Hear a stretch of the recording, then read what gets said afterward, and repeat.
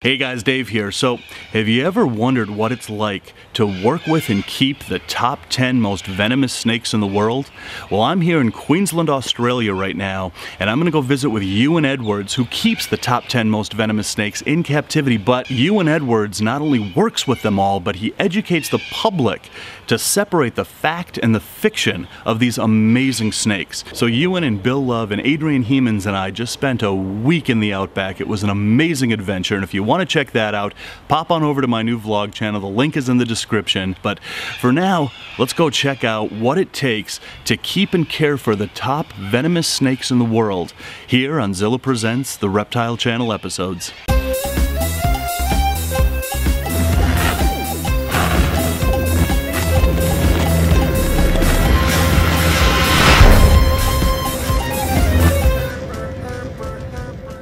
My name's Euan Edwards and I live a boring life. I live in suburbia with a house full of snakes, a wife, 2 kids and lots of other animals. And it's very boring and dull.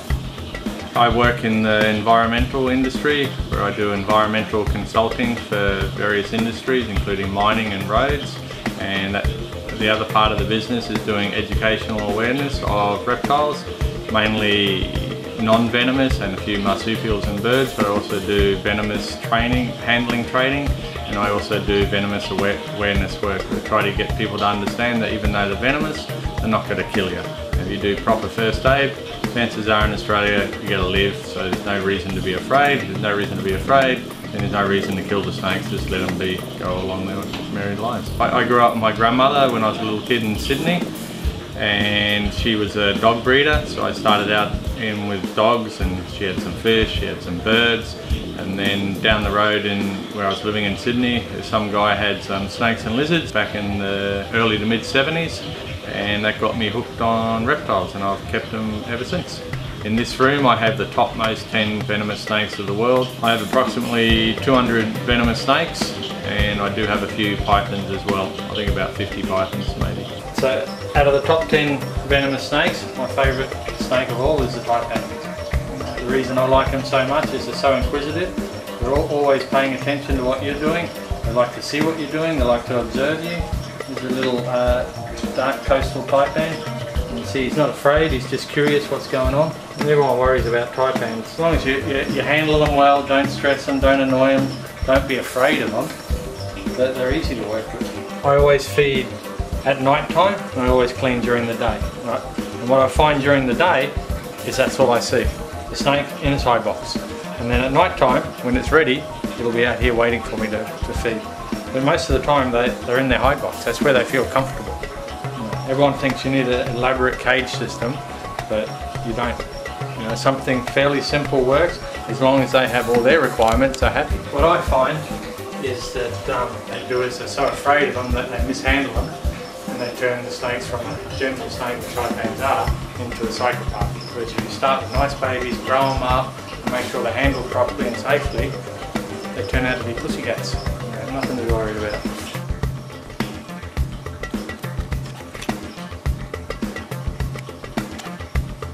So the snake that kills the most people in Australia is the eastern brown snake. As you can see, unless you provoke them, they're not aggressive at all. Come here. Come here. It's alright. Come in the tub. Come in the tub.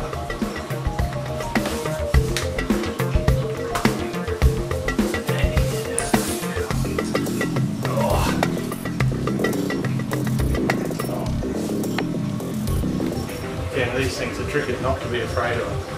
The more afraid and more jumpy you are, it just transfers on from there. I have all of Australia's top 10 deadliest snakes, but then it depends. Like to me, rattlesnakes are far worse because their bites hurt like hell and they have far more negative effect on your tissue. Whereas most of our snakes, like if you get bit by a brown snake, sometimes you just feel like you had drunk a 6-pack of beer or something. If you get bitten by something like a puff adder or a rattlesnake, it hurts, and then you get all that muscle necrosis. So I'd rather be bitten by one of ours than one of the American or African vipers, that's for sure. I've been bitten by both of them. The top 10 is all based off the LD50, which is the lethal dose rate where 50% of mice injected with the venom die. So that's mice, we're not mice. Some things roll over and are similar to people, but a lot of things don't. Simply as that. So like in Australia, the way I look at it, if any snake can kill you, it is deadly. So what's it matter if it can kill you 20 times over or 1 time over? It can kill you. Who cares how many times it could kill you? You know, if you have a car accident and die, they don't say, oh, he was driving a Porsche, so he could have been killed 50 times, and the other guy was driving a Volkswagen or something, he can only be killed 4 times. Dead's dead. You know, so to me, I've been bitten by vipers, I've been bitten by elapids, I've been bitten by a lot of stuff when I was young and stupid and didn't care. I mean, I've hopefully matured enough, I have my own children, now I do things a little bit different. And back then I didn't care, and now I do. But I have been bitten by both, and I'd still rather be bitten by Australian ones, because the first aid is so simple. The Queensland Department of Health statistics are the chance of dying in Queensland once admitted to a hospital is 0.03%. So that's nothing. You know, you just put a bandage on, go to hospital. Where if you get some of the African vipers or American rattlesnakes, I mean, you get all that necrosis. You know, you can lose tissue, you can lose limbs. Well, yeah, no thanks. I worry more about pythons than venomous snakes, because I find venomous snakes far more relaxing. I find pythons far more likely to bite you. This is a collet's black snake, or a Downs tiger. They come from central Queensland on the black soil country. Settle down. Oh, messy bugger. I use these clear bins because the snake can see me. And I've always found that since I started using clear bins, I have less adverse effects from them. And that when I had the other ones, when they're solid odor, sometimes when you go to open the bin, they jump a little bit, whereas now they seem to be calmer.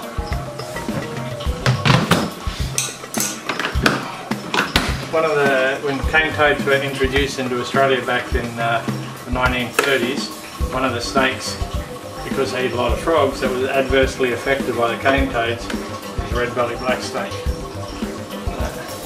But what's been happening now that nature is starting to balance it out, the cane toad population is not so large down here as what it used to be. Cane toads, the red-bellied blacks have worked out not to eat cane toads, and their population is starting to bounce back. This particular snake is very, very jumpy. Quite often it jumps out of his tubs, out of the cleaning containers. To me, it's important not only to know the species you work with, but the personalities of the individuals that you work with. Like this same species in other specimens, I have no issues with. This particular specimen is just very flighty and very jumpy. This is the northern brown. So the eastern brown accounts for more bites, and this is just a close relative. If these lived where there was a denser human population, there'd probably be more deaths. But the eastern brown basically lives where humans live, and that's the big issue.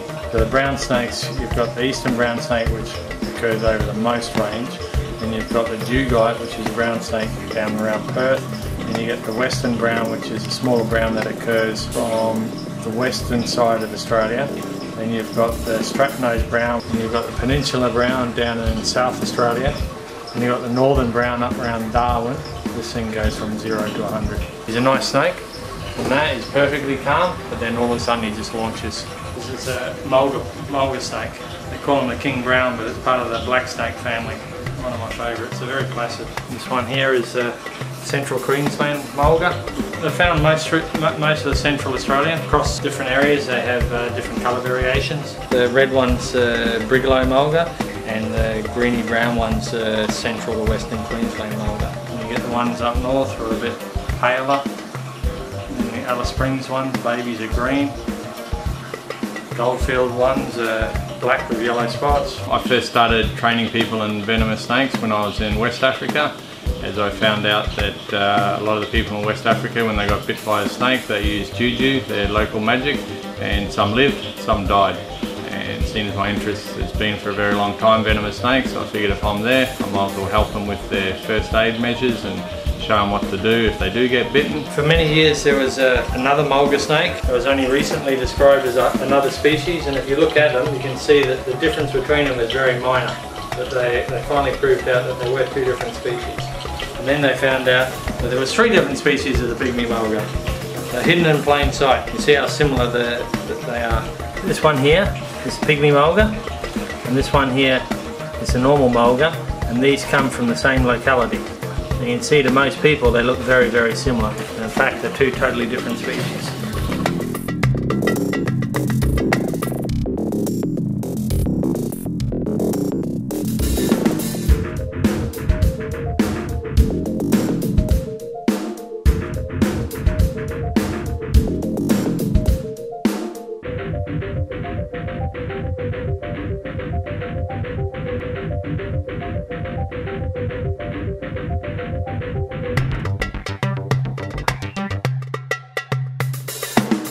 So tiger snakes were one of the snakes that used to kill the most people in Australia, because prior to huge development of housing areas, tiger snakes were very common, especially around Sydney and Melbourne. And now, because of all the development, it's pushed out the tigers, but what has come in is all the brown snakes. So now more people get bitten by brown snakes because they live with the people, and the tigers have been pushed out a bit. So they still kill people, but not so many as the brown snakes do. Everyone worries about snake bite, but in Australia the chances of dying is so small it's not funny. And I think to me that's when I do the educational part of the work, that's what I like to emphasise to people. There's no reason to be afraid, because the chances of dying is actually extremely low. Just do the first aid, go to hospital. Simple. These are known as spotted black snakes. They come in a couple of different variations. So you have the 2 variations that I keep is the red one, which is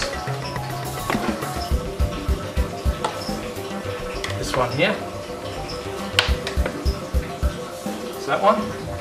It's the red variation. And the other variation I keep is the solid black one, which is that one there.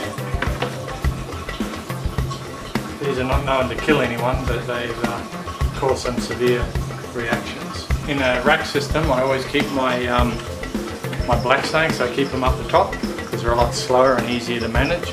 And then my taipans and brown snakes I keep further down because they're a bit more flightier. All my snakes drink filtered water. So I have a triple filter cartridge from I think it's 10 microns down to 0.02 of a micron carbon filter. So there's nothing that comes through the water. And, I drink better than them. I could clean this whole rack, like total clean, maybe in under 2 hours. To do this bank of 6 enclosures, it might take me 8 hours to clean it fully and properly. Sunday's feed night, so that'll take me 1 to 2 hours, depending how much is eating and how much is it. Cleaning will take me probably 12 hours of cleaning a week. Watering is probably an hour a week, so whatever that adds up to. So it's not too bad, but I've got it. I mean, all my papers cut to size, all the tubs are the same. It's all, I've got a cleaning station outside, I've got a cleaning station in here, so it's a matter of just routine like a robot. On a Ford production line. All my cages are PVC board, and all the doors are perspex. So there's no glass to break and snakes fall out, there's no warping of the wood, nothing. How it's built, it's how it stays. So I know Kathy Love keeps cornucopia of various corn snake variations, well I keep death adder variations. So we've got this one here is a Douglas Daly locality. This one here is albino northern death adder. This one here is a high contrast Dājara adder. This one here is a Barclay adder. This one here is a Cape Crawford adder. This one here is a Southeast Queensland common adder. This is a albino northern death adder. They're one of the more toxic venomous snakes in the world. I find the albino ones, it's the female albino, she's a difficult feeder. These are ambush predators, so they'll just lie there and you'll never see them. And if you step on them, they'll bite you. That's the Dājara death adder. They're out by Mount Isa region. They're one of the more colourful ones in Australia. With nice contrasting patterns. The ambush predator, they like to lie in amongst the leaf litter in the wild and wait for the rodent or a skink or a lizard to come along, and a lightning fast reaction. I guess it's convergent evolution for the terrestrial vipers overseas. Even though they're an elapid, they're quite viperish looking. When they're small, they're quite difficult to get started on small mice and that. Once they get bigger, all year round, the females are normally no problem, but the males, once breeding season comes, they get finicky to eat. I feed everything on frozen rodents. This one here is one of last year's young, and it's still been a finicky feeder, but patience, patience, patience, and you get them to eat. So even though Australia has classically the most dangerous snakes in the world, we also have one of the lowest death rates to snakes, so there's no reason to be afraid. We have such a low death rate in snakes because our first aid is so simple. It's just a simple compression bandage around the affected area, and our medical system is pretty good. And all you got to do is put a pressure bandage on, get to hospital, and you got a 0.03% chance of dying. So even though Hollywood etc. will say these snakes will kill you, and all the tourist ads always promote how dangerous our snakes are and how they're going to kill you, in reality, there's no problem.